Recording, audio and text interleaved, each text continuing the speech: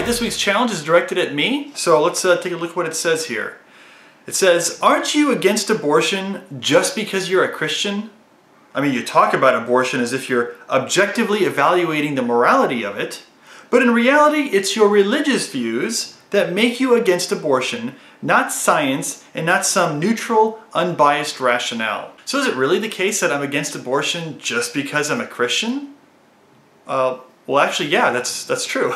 That is the reason I'm against abortion. That's because Christianity as a religion is one in particular that provides a moral grounding for the claim that human beings are valuable and therefore to kill them is wrong. And this is really a basic biblical idea, a biblical concept, and that is that all human beings are made in the image of God, and as a result they are intrinsically valuable, and also that they are equally valuable. So am I saying then that if I was an atheist, I wouldn't be against abortion?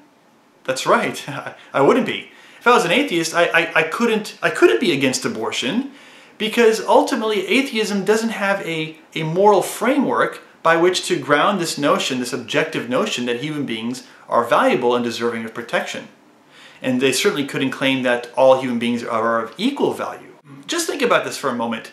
If atheism is true, then almost certainly some form of evolution is also true. Some form of naturalistic evolution must also be true if atheism is true. Well, if that's the case, then whatever processes led to the emergence of human beings also led to the emergence of giraffes and whales and tigers and birds and centipedes and earwigs and whatever, all that stuff. And so in reality then, it's basically the case that we as a human species are no more significant than a swarm of mosquitoes on an evolutionary, naturalistic account of the universe. There is nothing in a naturalistic worldview, an atheistic worldview, to say that human beings are valuable over and above other species, or that human beings are of equal value. Under atheism, what possible explanation could account for the claim that all human beings are valuable? There is nothing that all human beings share equally that is some sort of physical trait. I mean, all human beings differ in terms of their height, in terms of their strength. Not all human beings share the same abilities in terms of mathematical abilities, athletic abilities. There's no one physical trait that all human beings share equally, such that it would give us grounding or an explanation or a justification for claiming that all human beings are equally valuable. And notice, of course, that's in contrast to Christianity, which teaches that all human beings are made in the image of God, and that is the one thing that all of them share equally. And notice that that characteristic or that quality is not a degreed property. You don't have more or less of being made in God's image. You either are made in God's image or you're not, right? You either have that quality or you don't. Now here's the other thing.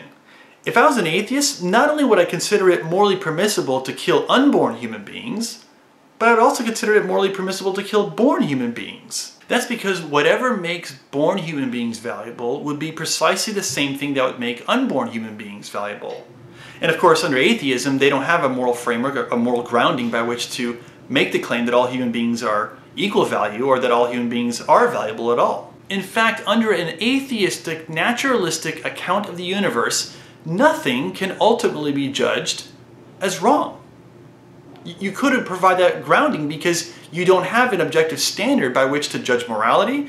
You don't have an objective grounding by which you can give value to humans or any species for that matter. Now let me just make this clear. I am not saying that the atheists that I know or that most atheists think that killing innocent human beings is morally permissible. I'm not saying that at all.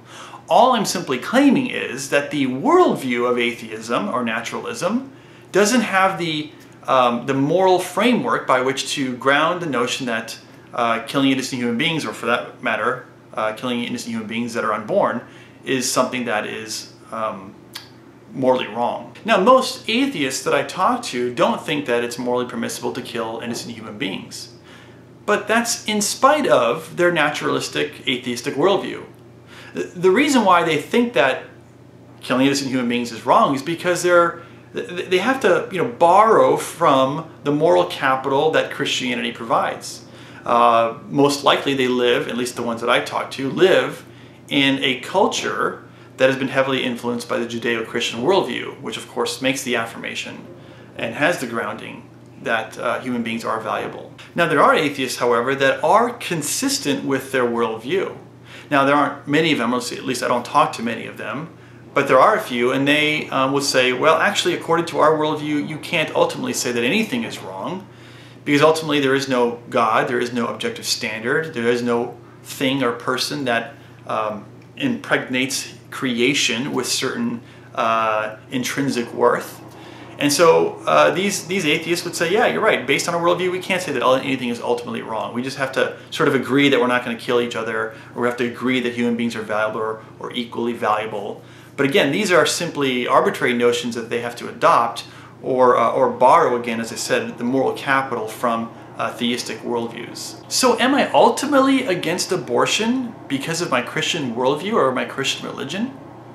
Well, the answer is yes. Does that mean that I can't make a secular defense for the pro-life view?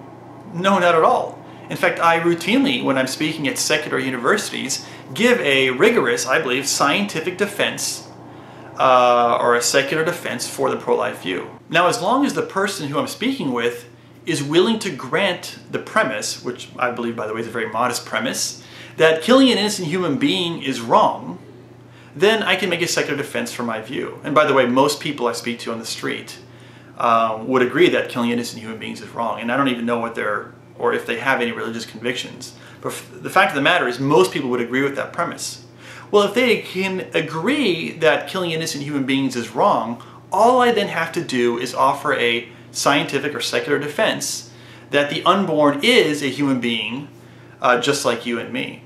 And that is something that can be discovered simply by looking at what the science of embryology says. And I would argue that the science of embryology on that question is decisive. So although I can offer a secular defense for my pro-life views, at the end of the day, ultimately, I am against abortion because I'm a Christian. And by the way, I'm not ashamed of that, nor do I think you should be.